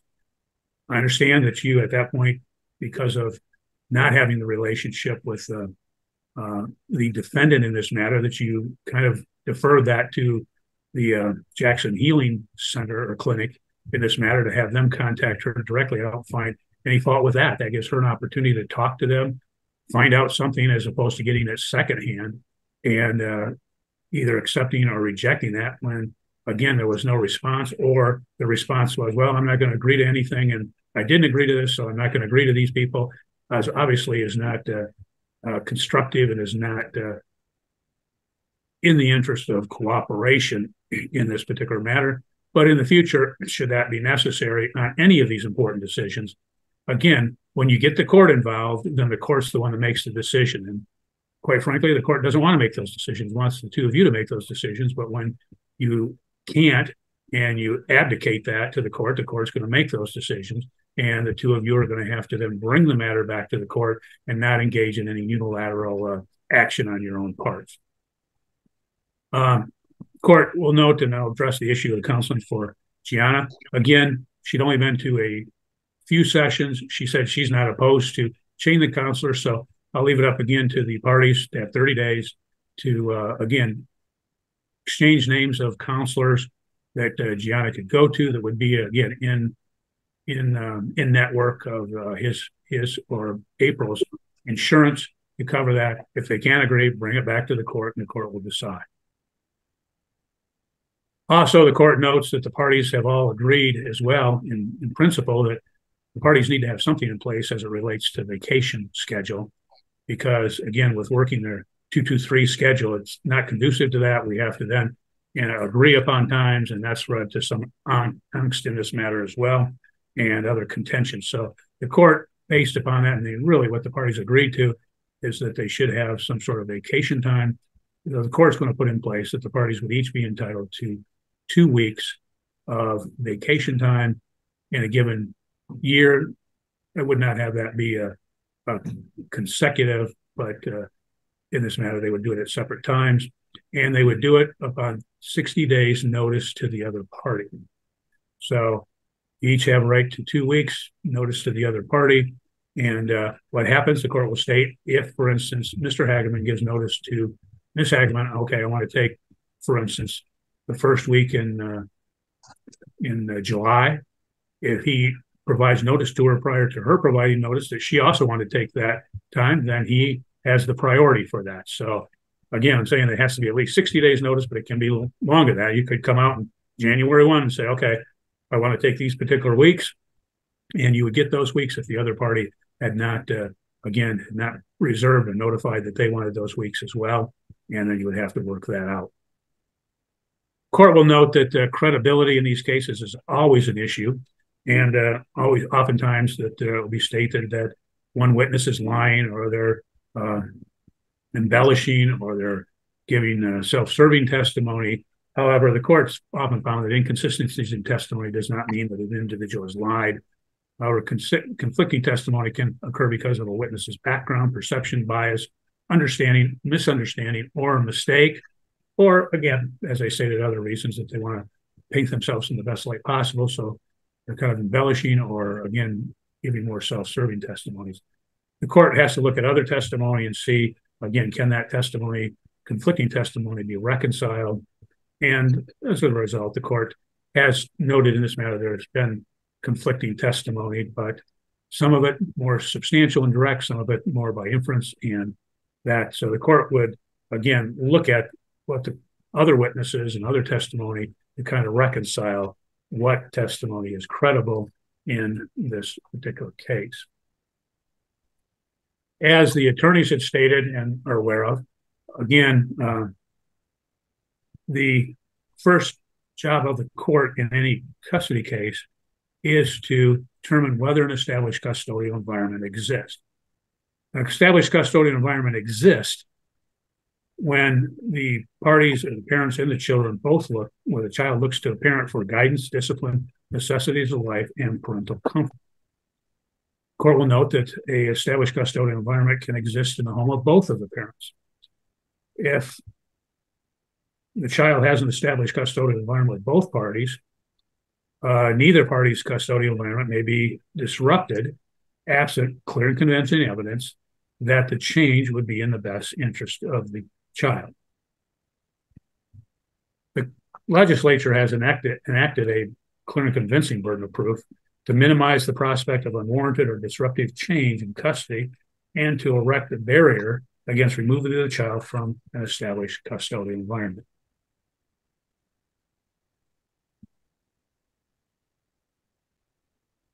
In this particular case, what the court looks at to determine then, as stated, is who does the child look to for guidance, discipline, necessity of life, and parental comfort. In this particular matter, there's no dispute, and we'll get into those factors when we look at the best interest of the child test as delineated under the Child Custody Act, being MCL 722.23. But when we look at those factors, guidance, discipline, necessity of life, parental comfort, obviously both of the parties have provided necessities of life to Gianna when she's in their particular care. It does. Both of the parties have testified that, again, Gianna will come to them, will talk to them. The testimony had shown that, think of both of the parties, that Gianna, when she has issues, she'll come to them and talk to them. I think sticks in my mind that Mr. Hageman has stated that, yeah, Gianna will talk to him daily about issues concerning her friends, issues she might be having, etc. And the court notes that Ms. Hageman had also testified like that as well, that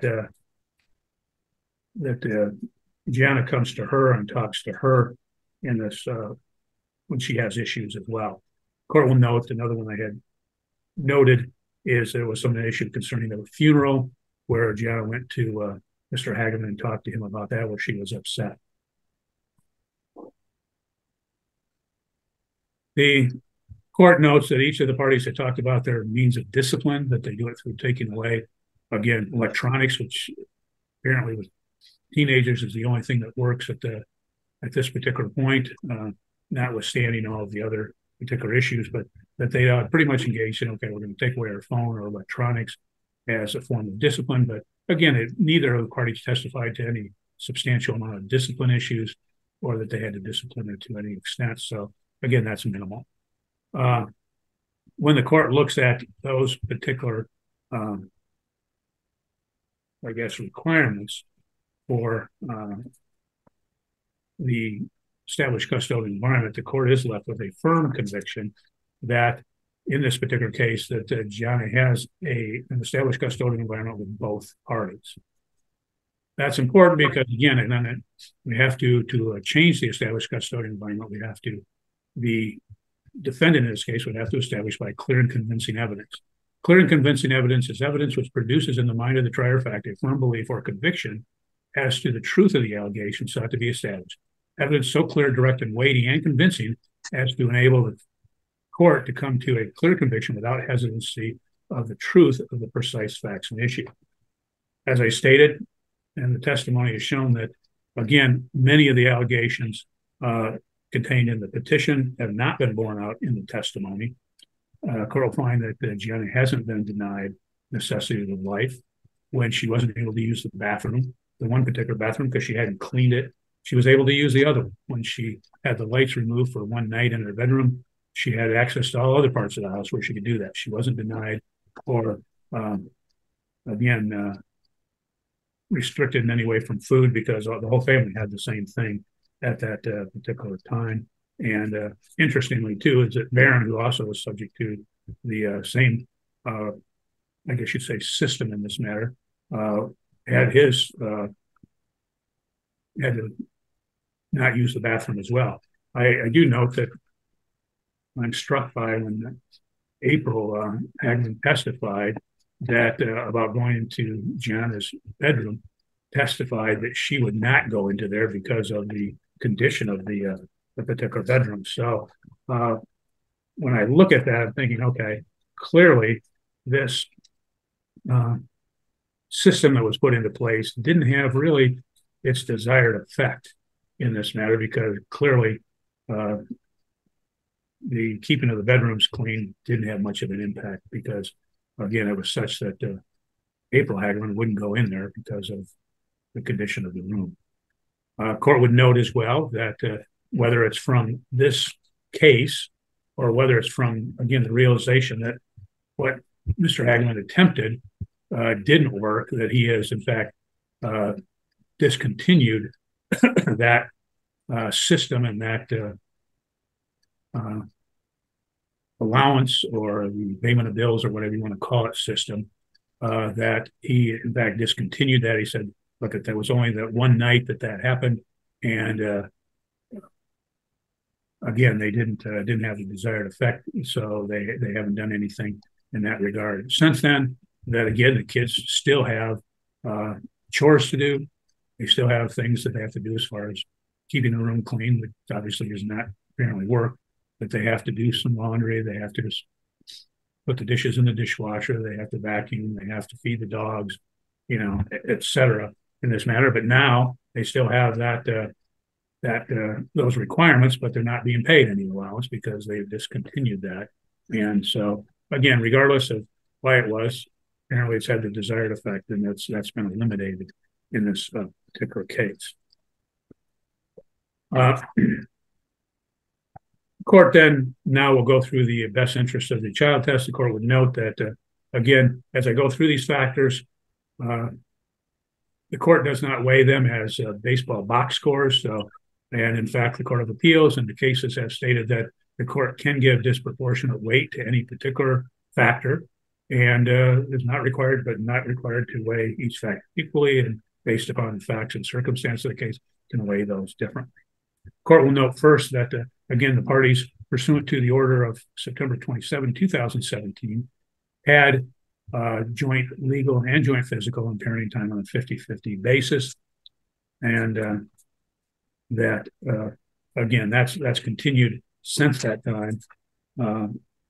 In 2017, I would note that that order came about as a result of consent, both parties consenting to that at that particular time. It's been a testimony. Well, I'll get into this.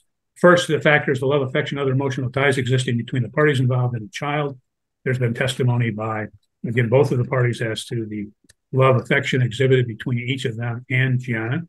There's been testimony by the other parties, April and Miss Masternack, about the love, affection that existed between Gianna and her parents. Miss Masternack testified that Gianna and her son, Mr. Hagman, had an excellent relationship for many times. That, in fact, she had testified that she was certain that both of the parties love Gianna and that she loves both of them. The other testimony clearly is that, again, that each of them have those emotional ties. Court will find that there is no, that this factor is equal as to both parties. Next factor is the capacity and disposition of the parties involved to give the child love, affection, guidance, and continuation in the education, raising the child in a particular religion. In this case, as I stated, capacity and disposition are two different things. Each of the parties have the capacity. It's a matter of whether they have the disposition to extend that to Gianna. It does appear that they have that particular disposition, that they have provided her with love, affection, and guidance, as I've previously testified or stated in this particular matter. Both of the parties had also testified about providing and continuing to assist Gianna in schooling, helping with homework, etc. And testimony has been brief as it relates to religious upbringing. Mr. Hageman testified, a couple of years ago that they had engaged in some sort of going to church, but for some reason that didn't work out.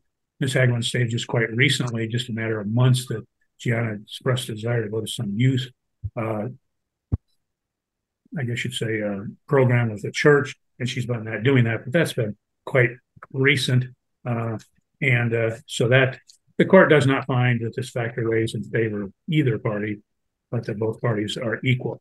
Next factor is the capacity and disposition of the parties involved to provide the child with food, clothing, medical care, and other remedial care recognized in lieu of medical care and other material needs. Clearly, both of the parties have provided Gianna with those, again, those material needs when she is with them. There's been no, again, allegation that she hasn't been provided that, other than as it related to this chore system, if you would.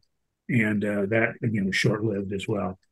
Court would note that Mr. Hageman and his current wife do provide the medical insurance for Gianna. He testified that he has been responsible for providing the doctor medical care, and that Ms. Hageman, I should say the defendant, that she is responsible for providing the dental care. So obviously they're both doing that and providing that to Gianna. When I look at this, the court will find that this factor does weigh equally as to both parties. Next factor is the length of time the child has lived in a satisfactory environment and the desirability of maintaining continuity. The court would note that in this particular case, that the defendant had testified that she is in the current home where she was at for approximately 8 years, that she owns the house, that she obviously doesn't have any intention of moving, or there's no desirability of a change at this particular point. The plaintiff had testified, I believe, that he'd been in the current home for about 5 years, and that there was obviously no intent to change that at the current time. The court, based upon, again, that there's been very minimal testimony as to, again, the satisfactoriness of that particular environment, but it does appear that both of those environments are satisfactory for Gianna, so the court will weigh this factor equal as to both parties. Next factor is the permanency of the family unit of the existing or proposed custodial homes. The defendant has not testified that there any change in her home. She simply resides at that home with Gianna, that in the plaintiff's home, he resides with his wife, April, and that, in fact, and her son, Baron, there's no testimony that, again, about any proposed changes to that home, that he, again, both of the parties own their own homes, that he married April back on December 31st, 2017, and they've been together since that time.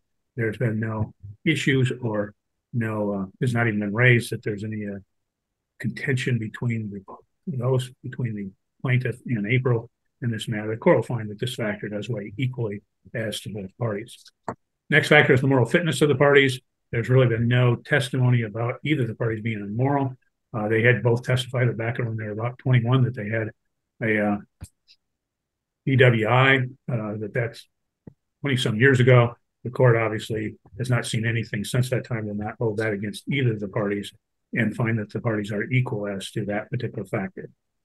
Next factor is the mental and physical health of the parties. There's been no issues raised about either of the parties' mental or physical health. There's been no testimony from any doctors or mental health care providers about either party being deficient in this particular matter. So the court will not weigh that factor in favor of either party, but find that it is, in fact, equal. Next factor is the homeschool and community record of the child. The court will note that we've already talked about the home record as it relates to many things in this particular matter. The court will note that the school record in this matter was originally at least somewhat troubling to the court when it was reviewing and, again, outlining, if you would, the cases. I went through all of the pleadings in preparation for this hearing, and the court looked at that, and I note that the court was aware that Gianna did have some slipping in her particular grades, that she had been a straight A student prior to this year, that she had not had any problems with schooling, that in fact, the court will note that obviously it's been alleged that the reason for the slippage is the things that have occurred in the plaintiff's home as a result of this chore or reward system that he implemented. But again, as I said, that was minimal. It happened one day, and that, in fact, it had occurred since that particular time. I'm struck. That's why I asked Gianna when I was asking her about the classes in this point. She acknowledged that biology and the English 9, which is an AP class, were harder. She also acknowledged that failing this English exam that occurred in October, that was not, again, that was not at the time when this one night when the light bulbs were removed or they had to use a different bathroom. That was at a different time. And she acknowledged that she believed, well, she must not have studied enough for that particular test. So the court can't ascribe that drop in grades to the plaintiff in this particular matter, because each of the parties had an opportunity, because of the 2-2-3 schedule, to work with her in homework, to assist her, et cetera. And I think by her own words and her own testimony, she would belie that, in fact, it was a result of this chore system that was put into place, but it had to do with, again, the difficulty of the classes and having not studied in this particular matter. Does note she's in sports. She does volleyball. She does basketball. She got engaged in summer camp. That there was testimony by the defendant that the plaintiff had missed some of the strength and training in the summer. I would note that that training has been something that, again, is not required. That he had testified that, again, sometimes his schedule and April's schedule was not conducive to it. They have reached out to other parents, have provided that way. And yes, they've missed some practices, but there's been no testimony that, again, the few practices that have been missed had any detrimental effect on her performance in sports. And unfortunately, that happens. That happens with all sorts of parents in trying to juggle work. They're trying to juggle all sorts of other things and maybe multiple kids. And you can't, sometimes, unfortunately, can't do everything. The court does not ascribe anything to the plaintiff as a result of those few practices that were missed. And nor has that been demonstrated in any way that it impacted her performance in sports. And we've not had anybody testify to that. So the court would also note that there was testimony that Gianna recently started looking into school student government and getting involved in that. And it's possible that maybe she has far too many activities, and the parties need to, again, rein that in and cut it back if, again, that's impairing her and having an impact upon her studies. And sometimes that's necessary as well. The court does not find that this factor weighs in favor of either of the parties. Next factor is the reasonable preference of the child. The court did have opportunity to speak to Gianna, and she was very open. She was very straightforward And the court did note that she expressed a preference that the court's taken into consideration. Next factor is the willingness and ability of each of the parents to facilitate and encourage a close and continued parent-child relationship between the parties and the other parent and the child. In this particular matter, again, court does believe that the defendant has been more willing to facilitate a parent-child relationship. She's been more flexible. But again, the court notes that that has not been substantial, that in fact, Gianna has access to both of the parents through phones, that even when the plaintiff took the phone that the defendant had provided, he provided her with a phone that she could use. She had access to. There's been the testimony about when she called her mother had said, well, she didn't talk to me very long. Originally, it was 30 seconds. Then on rebuttal, well, it was for a few minutes.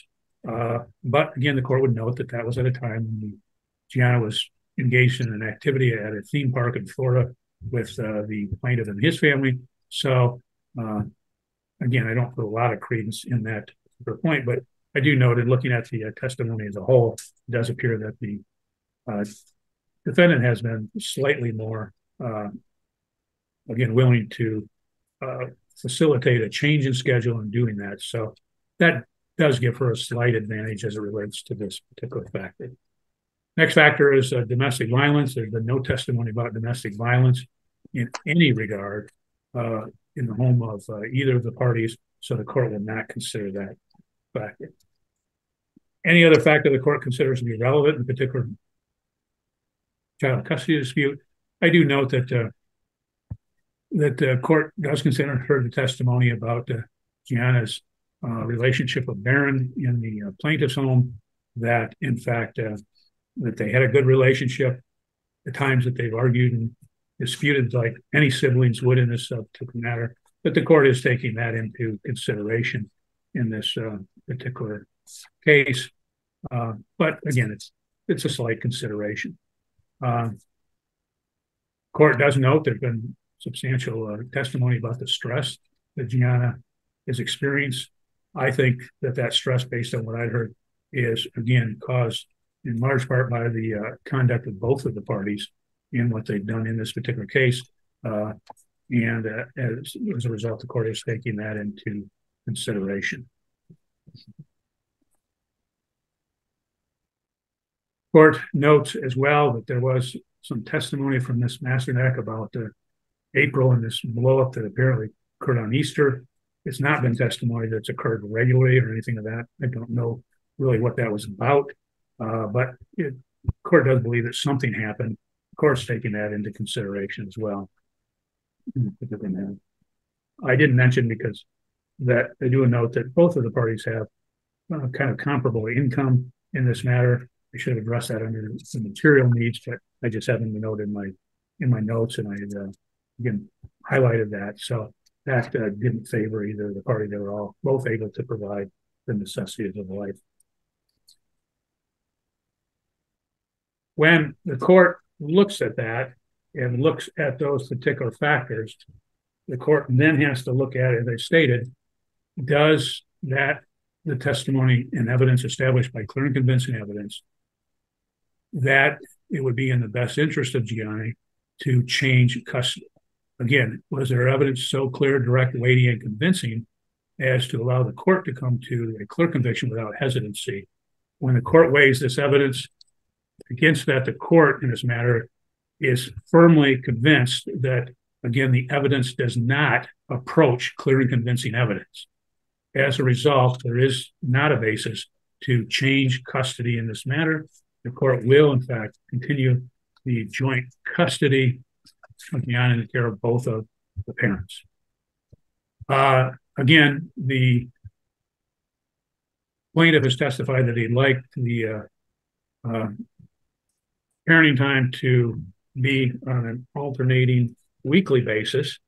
And court, quite frankly, when I looked at this, I felt that perhaps a lot of the issues that the parties were having occurred as a result of so many parenting time exchanges, that in fact contributed to the conflicts between the parties that involved Gianna. The court does believe that those conflicts are exacerbated by the fact that there are so many, again, changes in a given week period, and that only leads to more stress in this particular matter with her. But when I listened to the testimony of the defendant, the court, she states that it appears that some sort of an alternating week would not work, that Gianna would not like that because of the fact of not getting to see each of the parents for an extended period of time. And so when I look at that and I look at the factors under MCL 722.27a, I have to weigh those particular factors. Weighing those factors as it relates to parenting time, are there any special circumstances or needs of the child? In this case, there's been no testimony about special circumstances or needs. Gianna's 14, so the other factor 2, is not applicable. Next factor, likelihood of abuse or neglect of a child during parenting time. The court cannot find that to exist. Next, likelihood of abuse of a parent during the exercise of parenting time. Court notes that obviously there's conflict between the parties, but doesn't believe that it rises to near the level of abuse. Next, the impact of or burdensome impact of travel. Court doesn't see that to be a factor in this matter. Next is whether parents are reasonably expected to exercise court-ordered parenting time. Parties have both done that, consistent with the order of September of 2019 in this matter. Next factor is whether a party has frequently failed to exercise parenting time, which they have not. Next is threatened or actual detention of the child. There's been no threatened or actual detention of the child, and then any other relevant factors. Again, the relevant factors I would think is that I think the constant change in a given week does create some difficulties in this particular matter.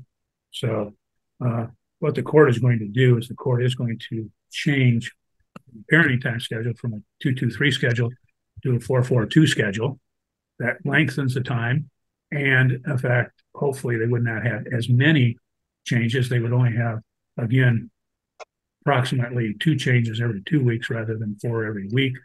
And it would still keep it rotating so the parties could have different weekends, different weeks, et cetera. And the court will have that commence on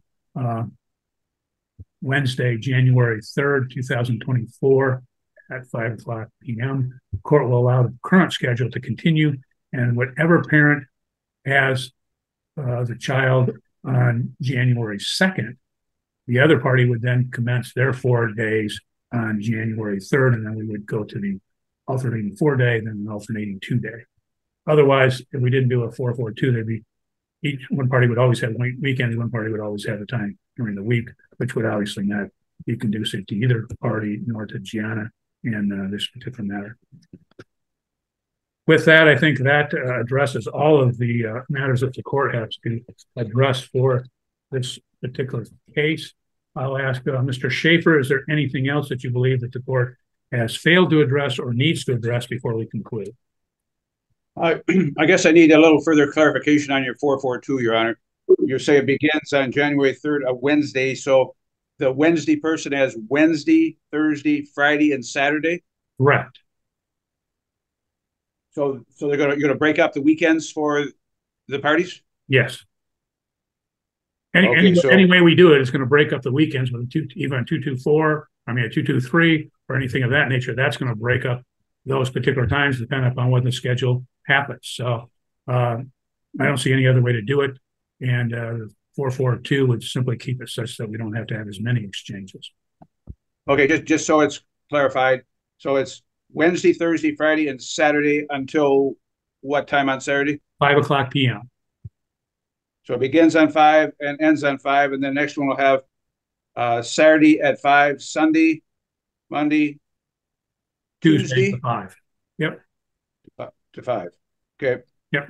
And then after that, we do the 2 days. So it'd be Tuesday, Wednesday through Thursday. We switch on Thursday.